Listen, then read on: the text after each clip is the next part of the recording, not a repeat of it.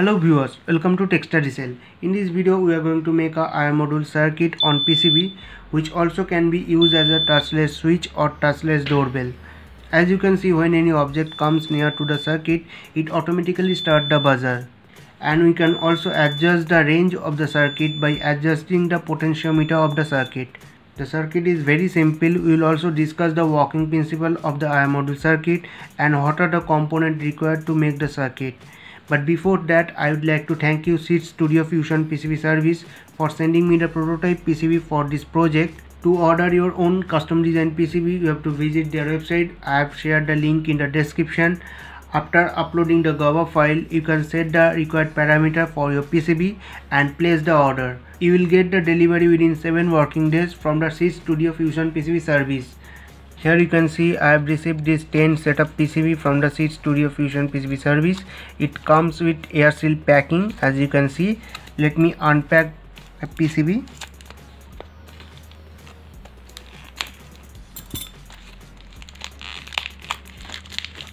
Now you can see the quality of the PCB. I have to say the quality is very good in this affordable price range.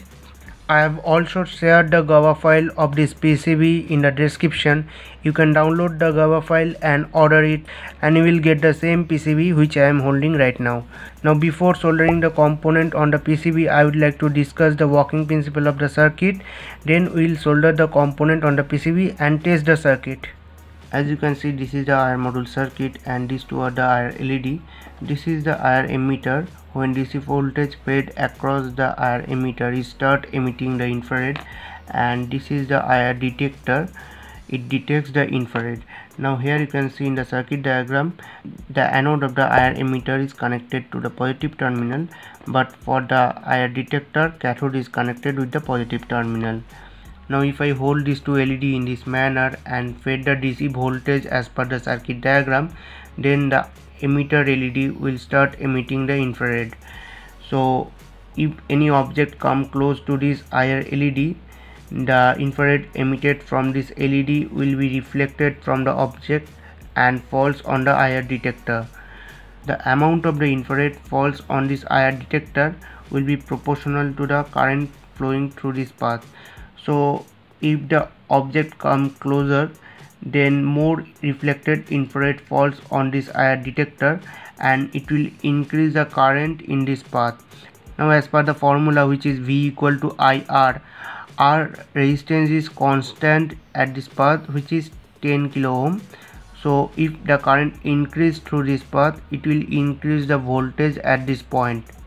Thus the distance of the object from the IR LED is converted to the proportional voltage at this point. Now we need a reference voltage. Now we will use a trimmer to get a reference voltage. We will connect two side terminal of the trimmer to the positive and the negative terminal, and we will get the reference voltage at the middle terminal of the trimmer, which also can be adjusted by the rotating shaft of the trimmer. So now we have a voltage at this point and we also have a reference voltage. Now if the voltage at this point will be more than the reference voltage, we will turn on the circuit. For that we need a comparator, and we will use this LM358 IC as a comparator. As you can see, it has two comparators. We will use this comparator. Here you can see there is a inverting input, non-inverting input and a output pin. So we will connect this point to the non-inverting input, which is pin 3. As you can see, it indicated with the pink color, and we will connect the reference voltage at inverting input, which is pin 2. As you can see, it indicated with the blue color. So when the voltage at the non-inverting input will be more than the inverting input, it will turn on the circuit and we will get the output at the comparator. So in this case the output pin will be 1, and here you can see we have connected a LED with pin 1. When we will get the output at pin 1, it will turn on the LED. Thus when the voltage at this point will be more than the reference voltage, then we will get the output, which is in this case pin 1, and whatever the device connected with pin 1 will turn on. So here I have connected a LED. You can also connect a buzzer with the pin 1. Now as we can adjust the reference voltage by rotating the shaft of the trimmer, so we can also adjust the sensitivity of the circuit according to our requirement. So this is the working principle of the circuit.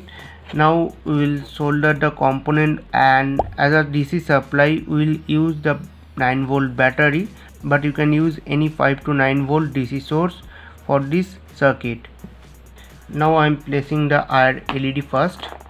Here you can see this is the IR detector. To identify the anode and the cathode of the LED, you can see this is a flat portion of the LED. So the terminal near to this flat portion will be cathode, and in the PCB also indicated that flat portion. So accordingly I will connect the LED. Now I am placing the IR emitter, and this is the indicator LED. Again I am placing the flat portion as shown in the PCB. You can see this is the flat portion indicated on the PCB, and I have placed the flat portion here. Now I will place the resistor. These two are the 220 ohm resistor, and this is a 10k resistor. Now I will place the trimmer. Now we will place the IC. You can see this is a notch of the IC. You have to be careful while placing the IC on the PCB. You have to place the IC in this manner so that notch will be in this side as indicated on the PCB. Now here I will connect this pin where we will supply the DC voltage to this PCB. Now we will place the buzzer. This is the positive terminal of the buzzer, and here you can see it indicated the positive terminal. So accordingly we will connect the buzzer. Now here you can see I have placed all the component on the PCB. Now I will supply the circuit with a 9V battery. So when any object come close to the circuit, it will automatically turn on the buzzer. Here you can see if I want to change the range of the circuit, I just have to rotate the shaft of the trimmer.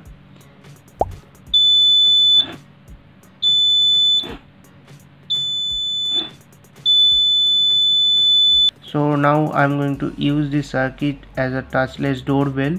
So I will use a both side tape to place the battery on the back side of this PCB.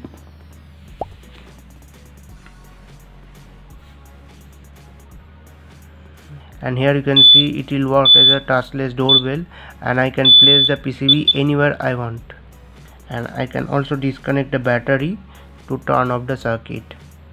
So if you like the project, please give a thumbs up and share it to your friends.